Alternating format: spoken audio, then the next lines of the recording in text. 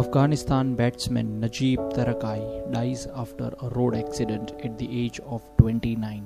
The Afghanistan right-handed batsman was under a treatment in Nagarhare. Najeeb played his last competitive cricket match in the month of September this year, when he was playing for Spagiza Premier League. In his career, Najeeb has played 12 T20 matches and 1 ODI for Afghanistan.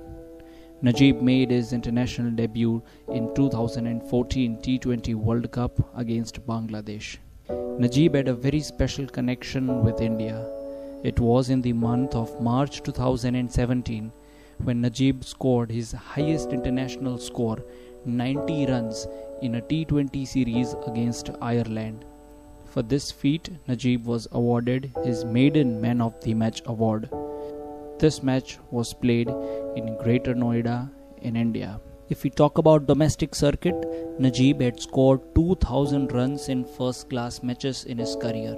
It was on October 2, 2020 when Najeeb incurred severe head injury due to the car accident.